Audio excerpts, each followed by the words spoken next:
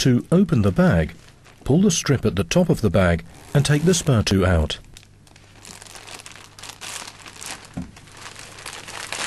If the Spur II is packed in a compressed state, unfold the Spur II by pulling on the patient valve and the inlet valve.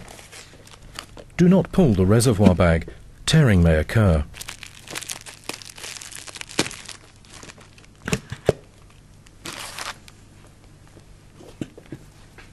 Before use, test that the Spur II is functioning correctly.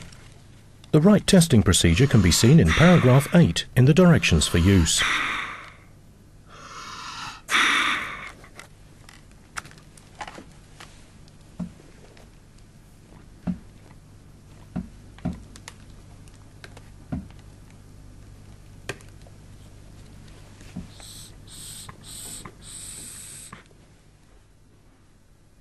Attach the mask to the patient valve if the Spur II is not intended for use with an endotracheal tube.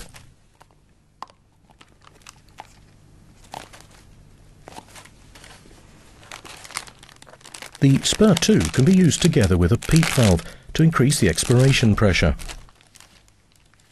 To use the PEEP valve, attach it to the expiratory connector.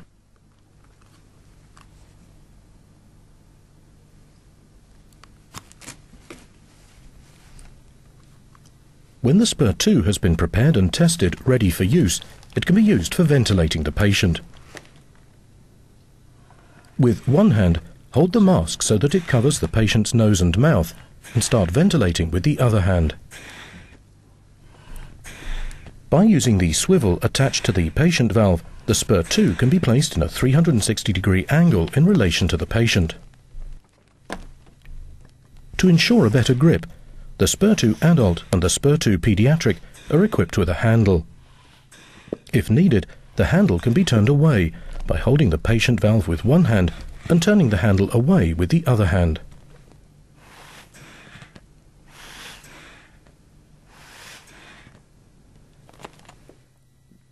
If needed, the O2 tube can be connected with an oxygen source. The oxygen supply is working correctly if the reservoir bag is inflated.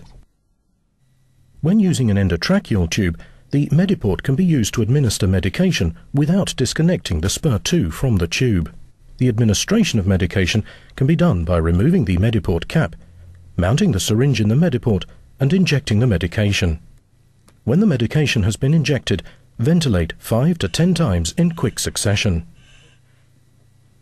Medication can also be administered by sticking the needle through the middle of the Mediport cap and injecting the medication.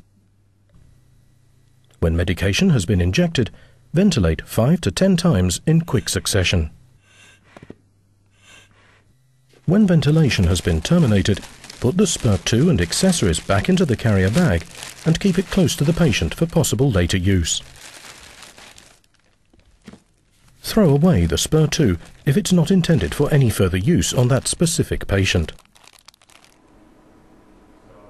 For further questions regarding the Spur II, consult the directions for use placed in the carrier bag.